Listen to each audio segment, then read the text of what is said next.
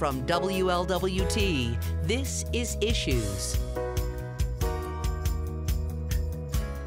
Hello everyone, I'm Courtis Fuller and welcome to Issues. Today we're going to talk about health on a couple of different levels. And we're going to begin by introducing you to the new health commissioner here in Cincinnati. Her name is Melba Moore. And first of all, let's welcome you officially to Cincinnati. Thank you. Thank you very much. You've been here, you were telling me, 7 weeks. 7 weeks. Originally from St. Louis. Yes. 17 years as commissioner out there. Yes. Tell me. It was an exciting time. In fact, and I shared this with my colleagues, that 9/11, public health changed. And on 9/11, I interviewed for the position of Commissioner of Health in St. Louis. So in all of the chaos, what I've learned is you have to remain focused, be able to pivot, because that's what public health requires you to do, to pivot, to be looking upstream, what's going on, what's happening, and being prepared, really being prepared. And as you know, in any interview, you have to be prepared, you know. So 17 years as commissioner, a lot of accomplishments. We received national accreditation, February 26, 2018. So I'm really proud of that. But more importantly, proud of the team that I put together, and that we were able to achieve national accreditation. And I tell you, the work that I do can only be done in partnership and collaboration. So that's what I bring to Cincinnati, to continue the legacy, because I'm standing on shoulders of many. And I'm just honored to have the opportunity to bring my expertise to Cincinnati and to learn more. To really learn more about how we can really close that gap of inequity and see a change in improved health outcomes. And I say that for everyone. I look back because I want people to understand that move from St. Louis, that's home. Very much so. And you were there as the commissioner for 17 years. So this move to Cincinnati, it had to be a walk of faith in many ways. Most definitely. When you talk to me about this, I literally think of a tree that was planted, very well rooted in the community, and I pulled those roots up, and I came to Cincinnati on faith, courage, someone said yes to me, and I said, yes, I will help in any way that I can. Similar cities in many ways. Very much so. And issues really strangling cities are similar across the board. Very much so, but I'm going to tell you, we can be better. We are better together. You know, the first thing when I came to Cincinnati, I did a secret shopper, what I call is a secret shopper, undercover boss. And for the most part, people were very, very pleasant. And what I do, and I said this before, I am not here to destroy anything. I'm here to build upon, to create more opportunities for other people, to create more partnerships, to work together so that we can be better together, because no one survives isolated in a silo. Obviously, seven weeks, you're still getting to know the community. Yeah. And so when I ask this question, it is somewhat cart before the horse. But I know that you're already focusing in on some areas. So when I ask the question, what would be your top priorities of focus? I know this is somewhat premature because you're still gathering information, but from that perspective. Being here, educational awareness, who we are, who I am, what we do, how we do, and that we want to bring in more people into our space. You know, we have health centers. We have 13 school-based health centers. That's phenomenal. We have our community-based health centers, and that's where you receive health services. So we're there, entrenched in the community. Now, we can't be all over in every single community, but we're placed where it hopefully will be easier access for people to access our services. So what I've seen so far, educational awareness, who we are, what we do. And then to talk about some of the issues that are prevalent here that are similar in St. Louis. Always keep your eye on infant mortality because you want to improve birth outcomes. I met with a partner and she said, just imagine us sitting here talking 5 years from now and talking about what we've achieved and what we accomplished. That's what gets me excited. And that's that embracement that I'm talking about, people coming to you and saying, just imagine that. So that was my task and my charge in a meeting that I had with the community. It was a reception that imagine the possibilities of reducing infant mortality. Imagine the possibilities of increasing employment for individuals 16 to 34 to 46 years of age. Just imagine that possibility. And imagine the possibility of reducing the number of cardiovascular disease and diabetes. Imagine what the city would look like. Imagine a city where the trees are real green and there's walking communities where people can walk and they're sharing. Just imagine the vibrancy of that. That's what I get excited about, and the possibility of working in partnership with that. And just imagine working, you know, I've adopted a school. And I want to say thank you to Laura Mitchell for giving me permission. And that's the other thing, asking permission to be a partner as opposed to imposing on people. Because in order to do this, to change this narrative, it's taking all of us working together, and it's encouraging, empowering our community. Because people have to believe in this vision, because the reality is any vision is going to cost dollars and cents, and that you'll need that community support to fuel any of these ideas. And you have to leverage those dollars. You leverage the partnerships, your non-traditional partners and your traditional partners. You look at development and developers. There's some leveraging that can be done there. So it's important that we sit back, assess, that's what you do in public health, assess, and think about who's at the table, more importantly, who's not at the table. And that we're empowering our families to know that you can change this, and together we're going to do this. Let me take a break, and then I'll ask you a couple of specifics about, you know, areas of concern, be it drug abuse and mental health and things of that nature. So we'll take a break and we'll be right back. Sure.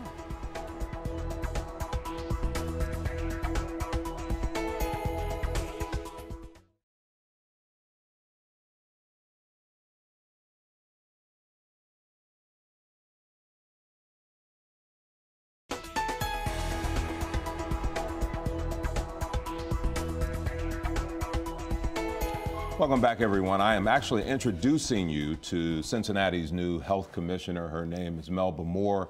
Long time in St. Louis, but Cincinnati can claim her now. We were talking about some of your vision. In terms of specific areas, obviously so much attention has been focused on drug abuse. Yes. And, so how do we attack that from a public health perspective? You first of all define the problem. Public health defines the problem, right? And we work with others to come up with an evidence-based practice model, because you have attached to that performance metrics. What are you going to do? At what rate are you going to do that? But then you also look at the data. Where? And then the courage in talking about it. You know, there's a way in which you introduce things and you get a flow going with it. And then think about in terms of, we have a health center, we have 7 health centers, but I'm thinking about one in particular area, but I'm still doing my assessment, to think about getting in the space of medication-assisted treatment, MAT. Now, we have a lot of partners out there that are already in that space. So now, this is not to threaten that, but it's to link with that. So then strategizing around that, what would that flow look like in that area? If the data is telling me the cases are in that area, perfect. You know, I talk about going upstream. So what's really going on is that people are being traumatized or have been traumatized over the course of their lifespan.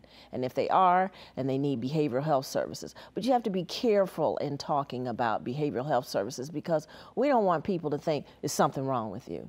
It's not what's wrong with you. is I wonder what happened. What happened and how can we address that issue? And how can we together work together? But we have to raise the awareness around that so that we get individuals engaged. When we do that assessment, hi, Mr. Fuller, how are you? When you come in. And not be abrasive. Tone matters. Eye contact, using your name, but asking permission. Do you prefer me call you by your first name, your last name? So these are all kind of strategies of engagement and getting people in and talking about in a space where they feel safe and comfortable and won't feel like they will be criminalized, that kind of thing. So when I think about that, I think of a trauma-informed workforce. Clinical staff and non-clinical staff being prepared. Mental health first aid. So when somebody comes into a health department, they're already coming with possibly a burden of anxiety. So what we want to do is we recognize that. So our tone, our embrace of them should be warm and welcoming to de-escalate what they're possibly sensing and feeling. You know, I always think about traffic. You're trying to find a parking space. The anxiety of looking for a parking space, trying to run to that meeting or get in that office at a particular time. So we need to be aware of that, cognizant of that, so that when they come in, it's okay. We're here to serve. Another area that's had a lot of focus is violence, yes, and how that is a health issue, not just, we think of it just as crime, but it's it's health related. Will you see some make that? It is a health issue, but the Prevention Institute out of California put together a beautiful pictogram. And law enforcement was there, public health, university, school system, every single partner, the judicial system, all were in this green space, working together, being connected.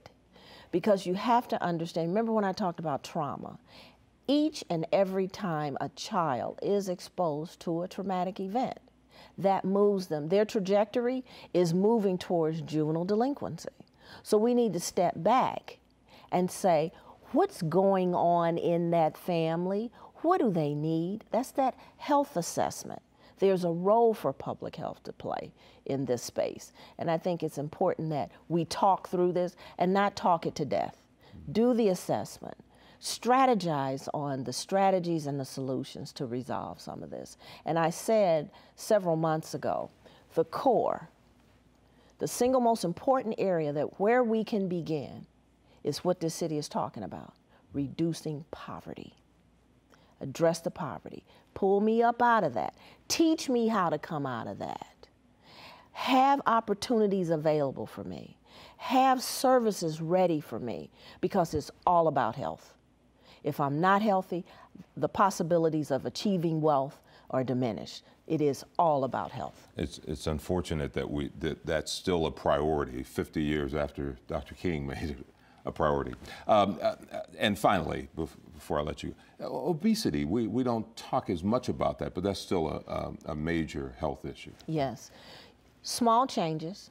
So obesity will be another area. Infant mortality, obesity, behavioral health, the whole epidemic around heroin and opioids are going to be some strategies that we take a look at, issues that we take a look at. But yes, obesity and engaging people to deliver that message.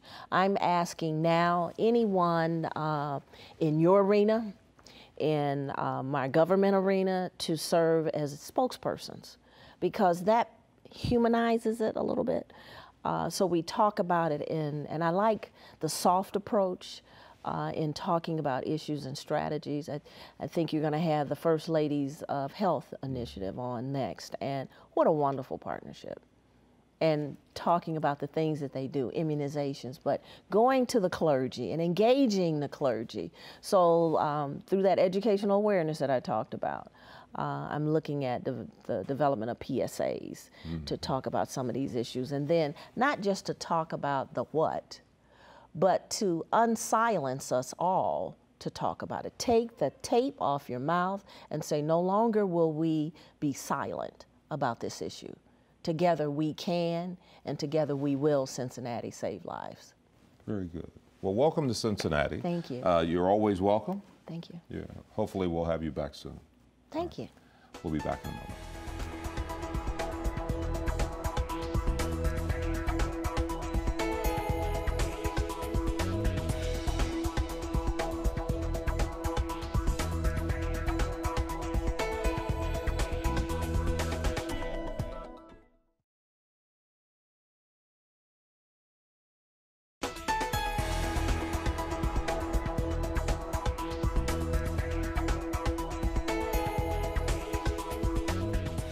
Welcome back, everyone.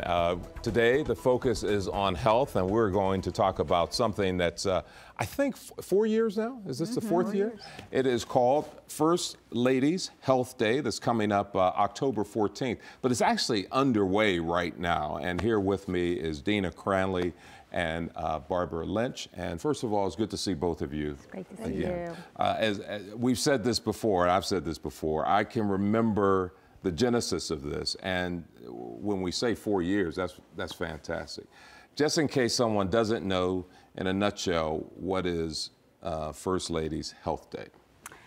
Well, it's a community family health day, and we offer a free health screenings and information on the second Sunday in October. And what makes it unique is that we're not at one location, but this year we'll be at 13 locations across the city. So we're really excited about it. 4 years, I can't believe our fourth annual. It's been wonderful. We have collaborated with the churches in our community, with the Cincinnati Recreation Commission, as well as Santa Maria Community Services joined in this year, and Seven Hills Neighborhood Houses. So it's a real, along with 50 healthcare partners, it's a real kind of, one message, one voice, one message, ideology. And Mr. Lynch, the health commissioner acknowledged how that collaboration is so key in reaching out to the churches, and it's proven successful with this project. Mm-hmm. It's very successful, and it helps us to reach pockets of disparity in healthcare that ordinarily would not be reached. And churches are still vibrant parts of the community, so people trust the church. Yeah. So it helps us to get in the community, bring them in, and educate them, as well as give them screenings.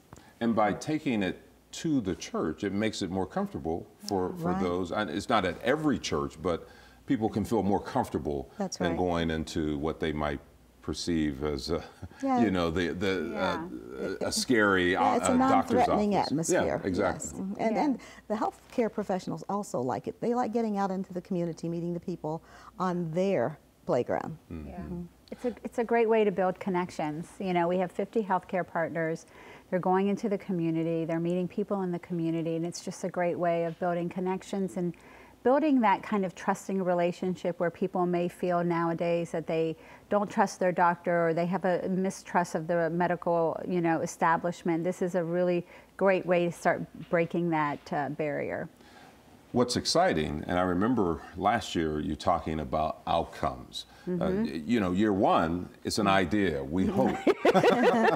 We hope this, we hope that. Yeah. Now you're able to say, yes.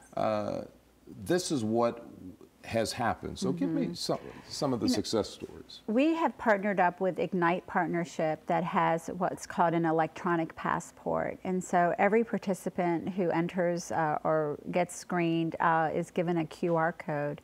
And so the QR code is scanned at every station, and their results are printed out or given to them via either text messaging or email.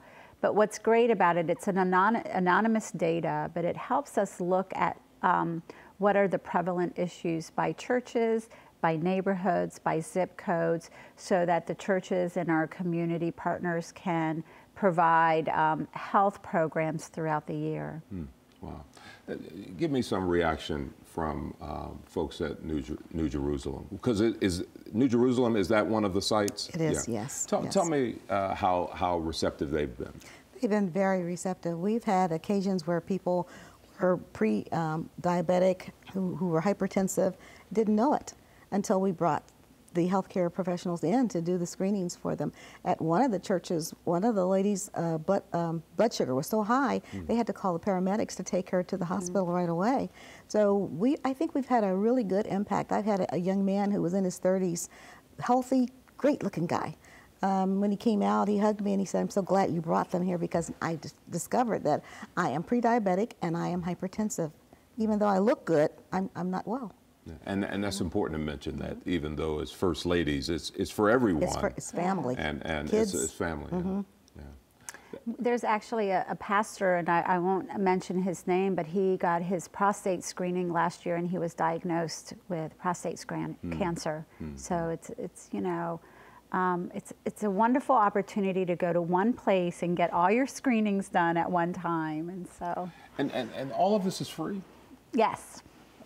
And I mean, that can't be understated, because I looked at my bill the last time I went to the hospital just for a checkup. So it's all free, and people should take advantage of that. They should. They should. And not only are the screenings free, but we offer all other kinds of things. There's a senior corner for seniors, and where you can find out if your balance is off, and if there's a vision corner where you can find out if you're really seeing what you think you're seeing.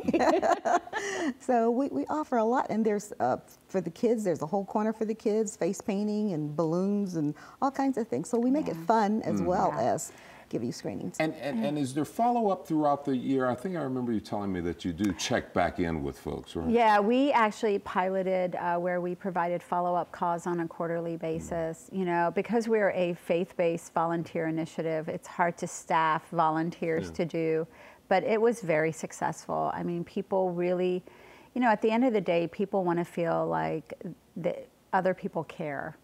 And I think when you called and you said, "Hey, how are you doing? You know, how many cigarettes are you smoking today?" because they want to quit smoking. And so they loved the support. The feedback was wonderful. We would love to continue with this, but we definitely need more resources. But we had a great feedback. Yeah. October 14th is the day that it blankets the city, but again, it's been going on. Is there a number briefly that they can call? Yes, for information they can call 352-3250, or they can visit familyhealthday.org for more information. Oh, perfect. All right.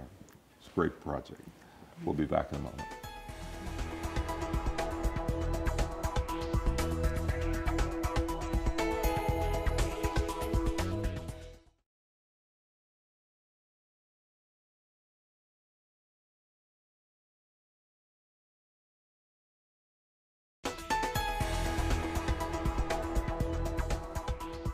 Before we go, my thanks again to the Health Commissioner, Melba Moore. You'll be hearing a lot from her in the coming weeks, no doubt. And again, for the First Lady's Health Day, the number you can call 352-3250, 352-3250, or go to familyhealthday.org. They're going to have a lot of giveaways. Again, the date is October 14th. It's going to be a great event as usual. That's all our time today. Have a nice day, everyone.